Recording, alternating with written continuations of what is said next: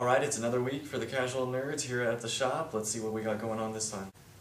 Alright, we're on Ultimate Avengers 2. I'm liking this series a lot better than the Ultimates by itself. This one has got Nick Fury's Black Ops team taking on, well, all hell is going to break loose basically.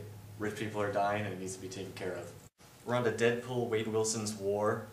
It's Deadpool, what else do I have to say? It's already funny, it's great writing. He's talking to Congress, for God's sakes. Just pick it up. Second Coming, Chapter 10. It took so long for me to finally get into this. The last issue was really good. 10 continues that. X-Force is in the future, and we're going to see what's going on with that.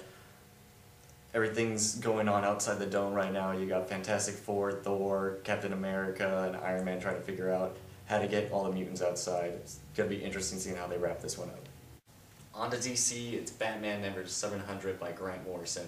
Grant Morrison is an amazing writer, although this one was a little hard to follow. Keeps on skipping between yesterday, today, tomorrow, future. Typical Grant Morrison. But definitely worth picking up. It's fucking Batman. From Icon, we got Nemesis issue number 2. This is an amazing series that's basically Mark Millar's follow-up to Kick-Ass. Not technically a sequel, but this one goes and follows around a villain. And a really badass villain, might I add. Fucking amazing. Just like Kick-Ass, every issue, I want the next one. Alright, from Dark Horse,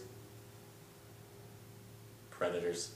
You excited for the movie? Because I know I am. This is the prequel for it.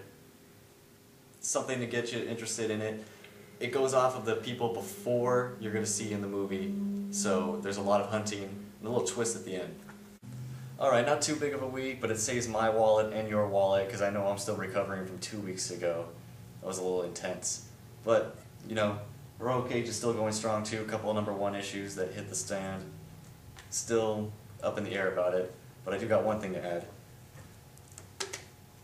Buy it. If you're a Spawn fan, buy it. It's only expensive, but still worth it. You guys got any Star Wars stuff? We got a signed photo of Hayden Christensen. I meant the good Star Wars. Oh. We got Lando. You throw in a Colt 45 and you got yourself a deal. Sweet. Will that be cash or charge? Shit.